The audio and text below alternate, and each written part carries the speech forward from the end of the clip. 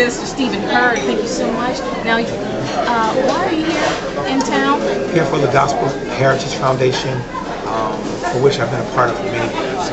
It's a gathering of worshipers. It's a worship conference, and we're here to both commemorate the legacy and the history of gospel music, to preserve it, and at the same time teach men and women who do worship, music directors, how to be more effective and excellent musicians. Now, will you guys also be here tomorrow for the 25th celebration of the gospel? Yes.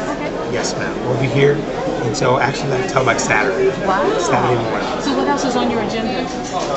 I just have a few classes to teach. I'm actually going to stay here for the weekend and worship with the local church here. But it's been absolutely incredible. This is the first year we've only had 2 days of conference, but it's been absolutely impactful. Earlier I had a chance to look at some of the sessions. Now this actually started today. What sessions will you be teaching? Developing leadership for praise and worship.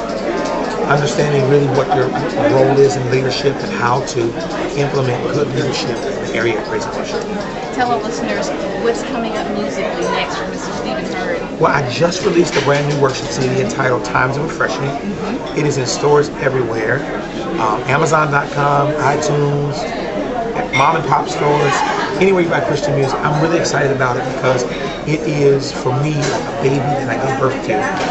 I gathered 250 worship leaders together at my church, where I serve as the minister of music, and they came from all across the country. By invitation only, didn't advertise it to the industry. I created what I called a time of refreshing at the gathering place. And we came together and just loved on the Lord. Excuse me, loved on the Lord and just watched God pour into people's hearts and their lives, so they can be more effective in worship, as worship leaders. Give a shout out to that church. First Baptist Church of Glen Arden, Landover, Maryland, or in Upper Marlboro, Maryland. Pastor John Jenkins Sr. is my pastor. It is one of the best places to die and go to heaven from. Last question: where can we find you on the web to stay in contact with Stephen Hurd? You can go to my website, heardthewordmusic.com, or you can go to my MySpace, Heard the Word Music, or Heard the Word, MySpace, wherever. I'm on Facebook. I'm trying to grow up. So you're everywhere. I'm trying to grow up. I'm so not like internet savvy. So I'm trying to grow up. I'm in a new place. So thank you so much as we try to get something to eat in Denny's.